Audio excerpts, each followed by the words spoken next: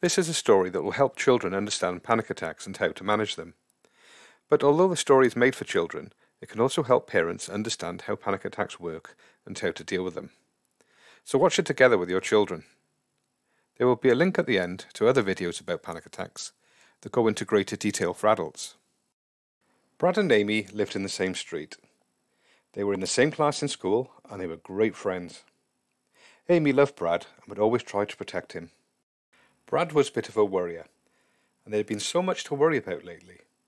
Everyone was talking about the coronavirus and everyone was wearing masks. He had a test in school that he was worried about, and to make it worse, today he had to learn about the human body in school. He hated learning about all those gooey bits inside us. In school, the teacher started teaching the class about how the lungs work and how we need them to breathe. "What if your lungs didn't work?" whispered Amy. This made Brad very nervous, and he started concentrating on his breathing to make sure his lungs were working properly. "My breathing feels funny," said Brad, "and I feel a bit dizzy." Amy had to think about it. "Maybe there is something wrong with your lungs," said Amy. This made it worse. Brad became very scared and could feel his heart beating very fast. After class, Brad and Amy talked about what had happened. Amy was very worried about Brad and tried to give him advice. "It might happen again," said Amy. "Maybe it was because you were hot. Perhaps you should sit by the door in the future as it will be cooler and you can leave easily. Maybe you should try and feel your heartbeat to make sure it's still working." Brad tried some of Amy's suggestions, but a few days later he was in his mum's car and had the feelings of panic all over again. Afterwards he went to see Amy for advice again.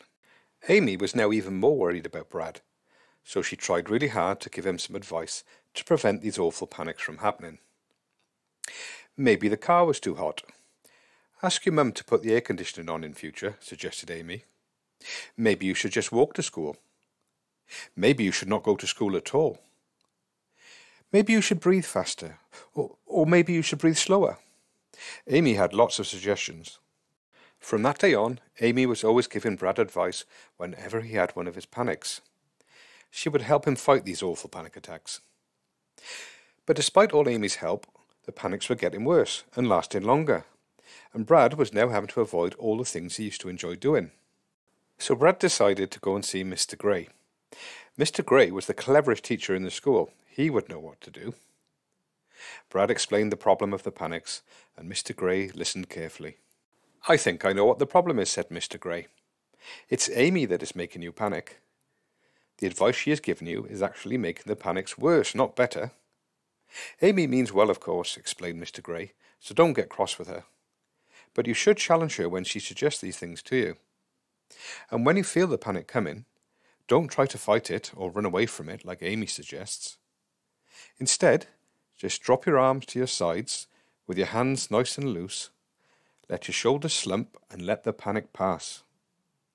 "But Amy will tell me to try and fight it or to stop it," said Brad. "Give Amy a big smile," said Mr. Gray, "even if you do feel scared. She will see your smile and see you looking more relaxed, and she will stop giving you all these suggestions that are making your panic worse."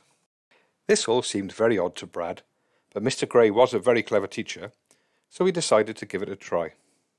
A few days later, Brad had another panic. He brought his hands to his face, tensed all his muscles, and tried to control his breathing. As usual, Amy was there, offering the same old advice. Then Brad remembered what Mr. Gray had said. Brad dropped his hands to his side, slumped his shoulders, and as hard as it was, he managed to force a little smile.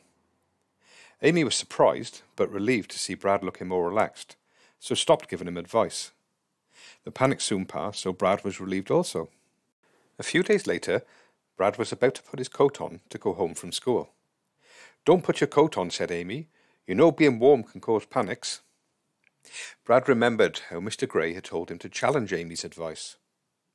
"But I have worn my coat thousands of times without having a panic," said Brad, who then put his coat on to show Amy there was nothing to fear. The next day, Brad's mum was taking him to school in the car. "Don't get in the car," said Amy. "You know you have panic attacks in the car." Brad felt a bit nervous, but remembering what Mr. Gray had said, gave Amy a big smile and got in the car anyway. He waved goodbye to Amy, still with a big smile on his face. Brad got to school with no panic attacks. Over the next few weeks and months, Amy kept trying to protect Brad from panics the only way she knew how.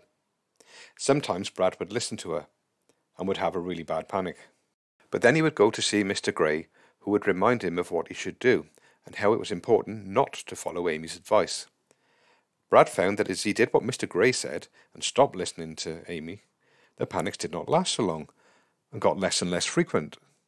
Eventually, the panic stopped altogether and Amy stopped giving him advice.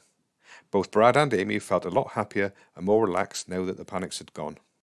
If you have been getting panic attacks, you can learn a lot about what to do from the story of Brad and Amy. You see, in our brains we have a part which is just like Amy. It's there to protect us from when there is real danger, like a lion or something. But sometimes it gets confused and gives us bad advice that makes us feel scared when there's no danger. But if we show this Amy part of the brain that everything is okay, it stops making us feel scared and panicky. So if you feel a panic coming, do what Mr. Grey Matter said. Drop your open hands to the side, slump your shoulders, and give a big smile. Because you will look relaxed, even though you might not feel it, the Amy part of your brain will realize nothing is wrong and the panic will pass quickly. And don't forget to challenge your own Amy when she tells you to avoid things because of your panics.